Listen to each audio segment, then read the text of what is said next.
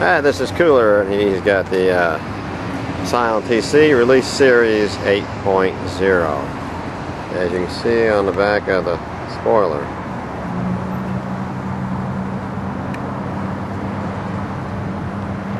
It's the out of 2000 made. This is the 1463 model made. The tires, 18-inch wheels.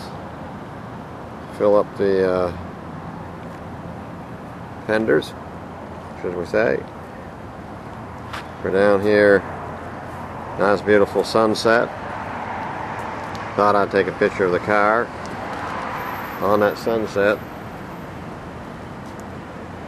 Looks pretty. They only come in red. And we'll come around. I got it pretty much finished. I got two Boston Terriers came as free accessories.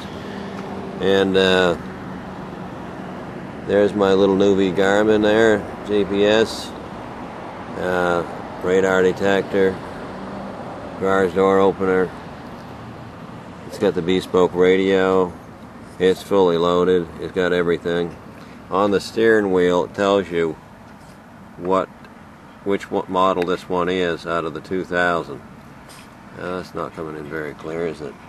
Anyways, it's the 1463 of 2000. Release Series 8.0 Scion TC.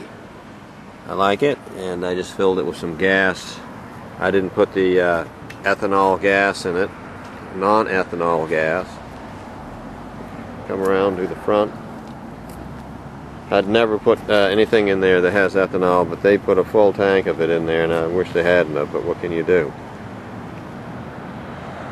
I have to go over there tomorrow and get my registration plate. I found out today that you just can't go over to come home with a car with a 30-day plate and then I called up the registration bureau and asked them, can I register my car with a vanity plate? And they said no, you have to have it registered by the dealer, and then I could bring it in, trade the plate out. Anyways, here's the little antenna for the radio. It's not the original. You might want to know where that came from. I think it looks pretty decent. It's a rubber one, not a metal, skinny, tall one. This is a short one. They came off of my Scion IQ. I kept it. I just bought this outright.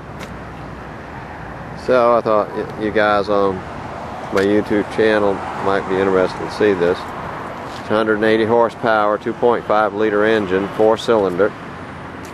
It can get up and go, but I'm not pushing it. Okay, this is Cooler, and I'm going to call this the X02. So everybody, if you can get your hands on one of these, I recommend it. Take care.